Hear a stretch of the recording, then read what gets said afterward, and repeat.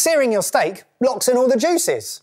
No, searing a steak doesn't lock anything in, but it does build colour and flavour. Let me show you. Got this lovely rump steak that's been coming up to room temperature all day out the fridge. Gonna put it into a really hot pan with some vegetable oil. Sear it on both sides for about a minute. Add some butter. Baste, baste, baste. That's about 3 minutes total either side.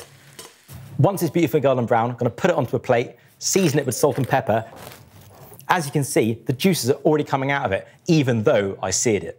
This is where resting comes in. I'm leaving it to rest for about 10 minutes. That's just longer than it cooked for. That will help the muscle relax and retain all those important juices. It'll be perfectly juicy.